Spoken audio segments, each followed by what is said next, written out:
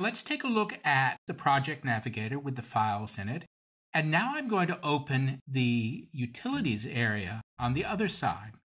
Notice how, as I do this, I'm shrinking the amount of space in the editor area. But there are times when you want to see two areas, the navigator and the utilities area, and so in that case, then you just open them both. Most of us, when we work with Xcode, constantly switch back and forth about what is going to be open and what is going to be closed. But what I'm going to demonstrate now requires both the project navigator and this part of the utilities area, which is the library.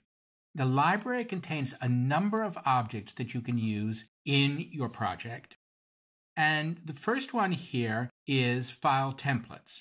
This is a bar, such as the tab bar up here at the top of the project navigator, that lets you choose from various options down here. In this case, it's the various items in the library.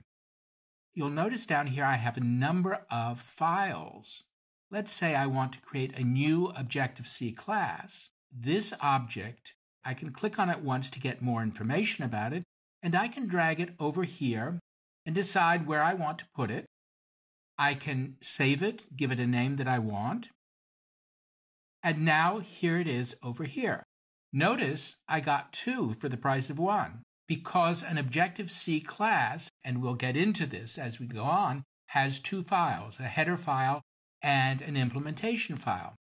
So if I look at the implementation file, you can see I've got here the implementation. Here is the header file. And notice that I've got some code that has already been created for me. I've got up here a timestamp and information about the user. In this case, it's Infinite Skills. So I can just pull it out of the library and put it over here. Now, if I want to use the shortcut menu, I'm holding down Control. At this point, I've selected those 2 files. I can delete them. I can leave them on disk and just remove the references from the project navigator, or I can move them to the trash, which is what I want to do in this case. I'm not going to use them. I was just showing you how you can drag those objects. Now let's look at the next section of the library. These are code snippets.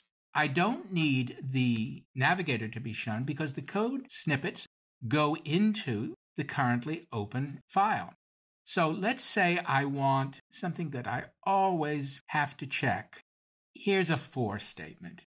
If you work in a number of programming languages, you may have the syntax of various for statements in your mind, and you may not be able to remember exactly what you want. So here, notice that I'm dragging it into the file, and notice that the insertion point shows different places. I see the plus sign there, and I've got that for statement over here. Now, I have an error because I put it in between 2 methods, but that doesn't matter. I've got these placeholders here, and I can type in the code. What is the condition for the for statement?